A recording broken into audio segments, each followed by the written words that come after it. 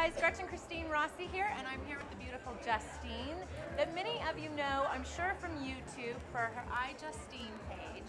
And tell me something, I know that you have 2 million plus subscribers on your YouTube page, is that correct? Yeah, it is correct actually. I don't really think about it, because if you think about it, it kind of like, you get a little nervous, but yeah, it's really cool. It's a lot of fun. I'm sure that's taken a lot of hard work to get to that many followers, have that many people interested in what content you're creating. Yeah, I've been doing it since like 2006, and it's kind of exciting because I just started working on a book, which will actually be coming out this year. Kind of like telling the story, and I mean, I was always kind of like the nerd, and I really liked you a nerd? Look at this. I don't believe her. I don't think she's been a nerd.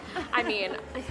Yeah, I mean, I love like video games, and I love like programming and all of these things, and so all of that stuff that I really liked, there wasn't that many people doing it until I found the internet. So I found sort of like my home with like all of these people that enjoy the same thing that I enjoyed. So it's been really fun. It's been a fun ride, and I just want to like, you know, inspire people that if you have a dream or you have a goal, like you can do it as long as you just don't quit. That's wonderful. That's a long time to be doing it. It is a long time. 2006, but that's wonderful. Yeah. That just goes to show hard work, and you can get to where you're at. Now, what's the name of your book that's coming? We haven't released the title yet. Oh, you haven't released it yet. So I'm very excited because we've got a couple of ideas. So I think we're gonna leave it up to the internet to maybe decide. We'll like let them vote on it. So we'll see. They pretty much decided my entire life, so I might as well have them decide the book title too. That's great. Now tell us what you're doing here in Sunday.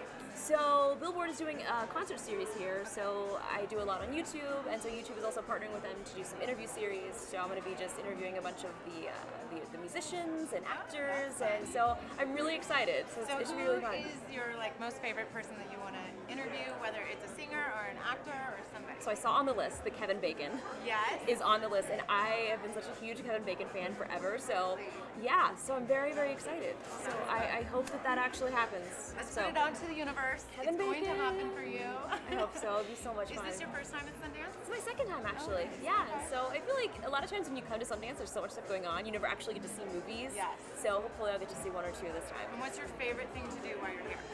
Wow. Like, go to dinner.